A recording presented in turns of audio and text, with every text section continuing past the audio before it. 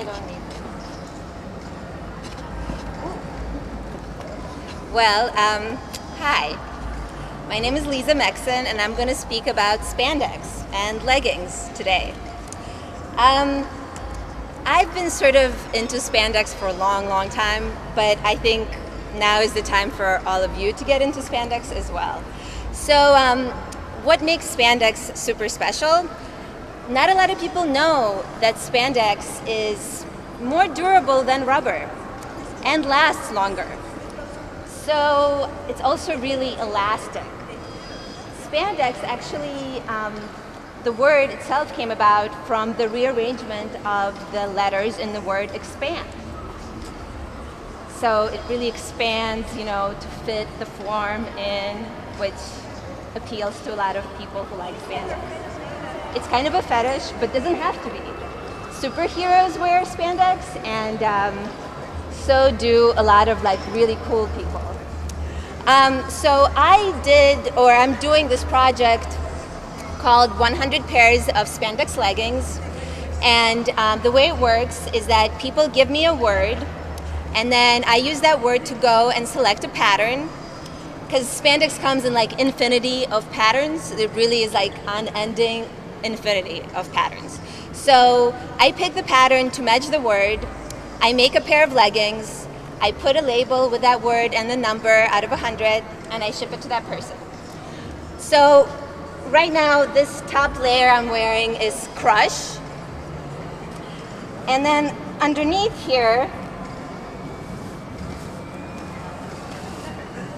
I have Southern Girl. And then a little lower, I have Tight. And this one is great, I think. It's Pensive.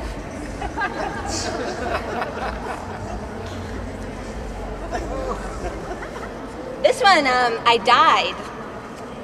The other cool thing about spandex is that it dyes really, really easily. So you could change the already huge plethora of different patterns and make it into even more different patterns. So I'm just going to talk with my pants down for a little bit because it will take me too long to put it back up. Hope it doesn't make anybody uncomfortable. But yeah, so spandex was invented in 1959, so we're about to celebrate 50 years of spandex and how it revolutionized the world and the clothing industry. So it was invented in '59 by a DuPont scientist named Joseph Shivers. I think that's kind of great, especially since spandex is really silky and fun to touch. Okay. Anyways, so he invented it, and it's a polyurethane fiber. So basically, when we tap out our oil supply, there's not going to be any more spandex. There's not going to be any more rubber or plastics. Maybe that's not sad for everyone, but it really makes my heart sing. So the other really cool thing about spandex is that, as I mentioned, it comes in so many patterns. Why?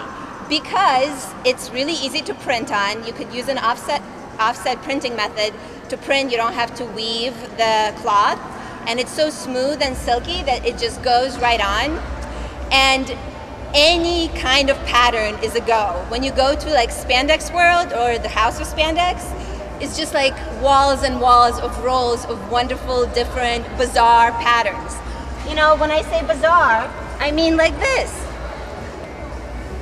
Look, there is Jesus, there is Adam and Eve as a thoughtful lady, and lots of flowers, all in one medley. I mean, someone designed it, someone made this happen.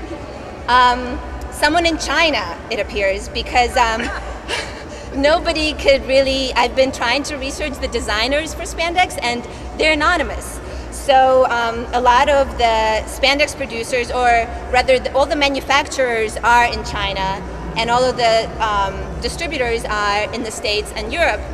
So when you try to find out who actually designs the patterns, they're just well, it's all this company or this company, and obviously it's not the company designing them, it's somebody doing it specifically, and maybe I'll slowly start to pull them up. I